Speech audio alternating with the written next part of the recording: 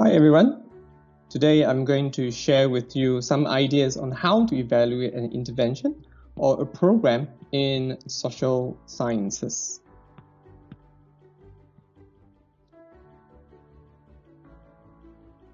What is an intervention? An intervention could be a tool, a method, or a system that has been designed to manipulate certain variables or a particular variable, and usually the duration is shorter term. It could be a week, a month, or 3 months.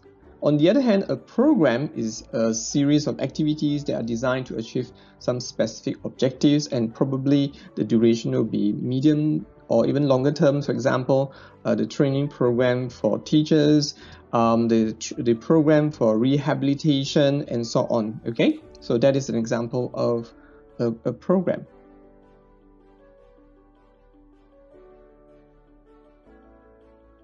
Now, testing the effectiveness of an intervention or program, there are two approaches. The first one is the before and after approach, or sometimes we just simply call it a pre-test or post-test, or in some cases, if it is possible, then you have pre-test, post-test, and retest.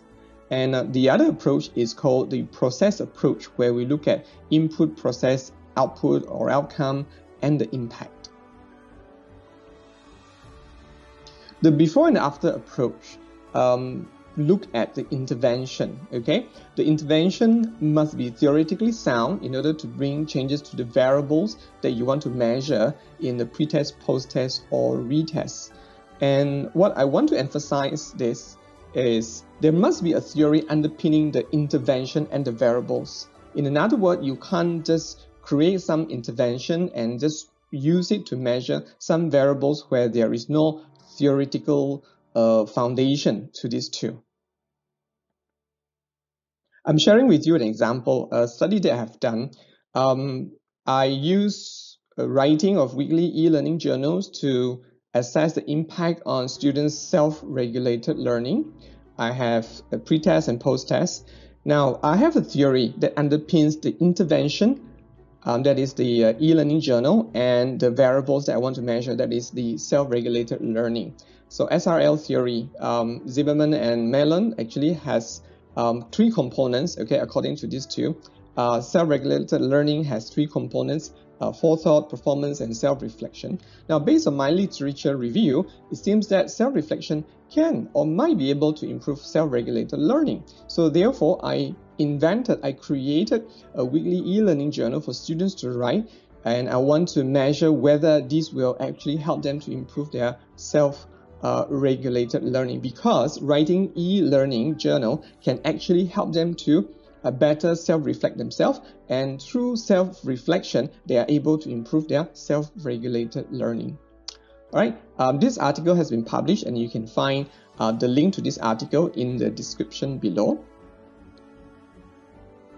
Now, the process approach to evaluation takes a little bit different view. You look at the process itself. In another word, input, the processes or activities, outputs, and outcome or impacts. Okay, tools that used to evaluate program would be the Kirkpatrick's 4-level of evaluation model, the logic model, and a common one is the CIPP model: context, input, process, and product model. Okay, so I will encourage all of you, if you are interested to use the process approach, you need to read up all these models in order to understand the context that it can be used and the advantages and disadvantages.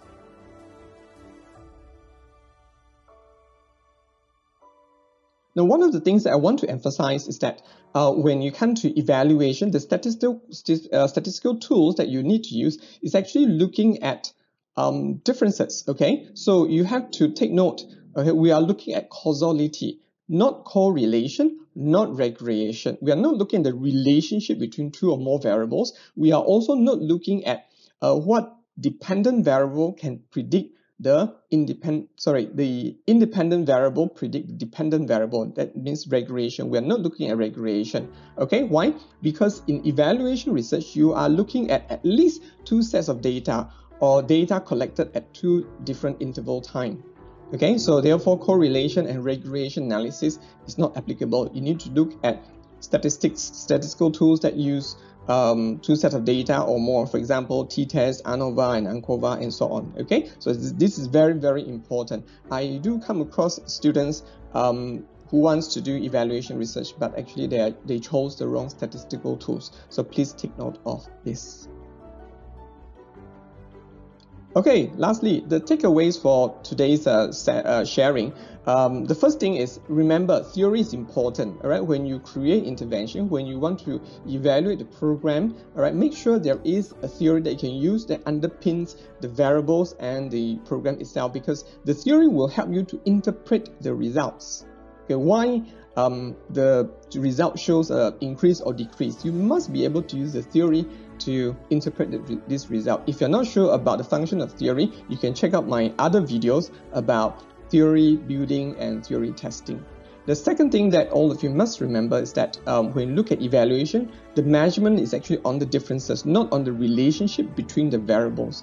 And the third point that you have to bear in mind is that data needs to be collected at a minimum 2 different points of view, different points of time, pre-test, post-test, and if possible, you might want to look at retest, but of course, it might pose more practical problems, okay, if you look at retest. So the minimum is pre-test and post-test.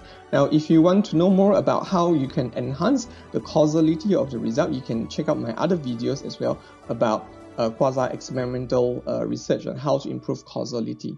Alright, so this is what I have for all of you today. I'll see you in the next video. If you like this video, if you think it's helpful for you, please hit the like button and subscribe. Thank you.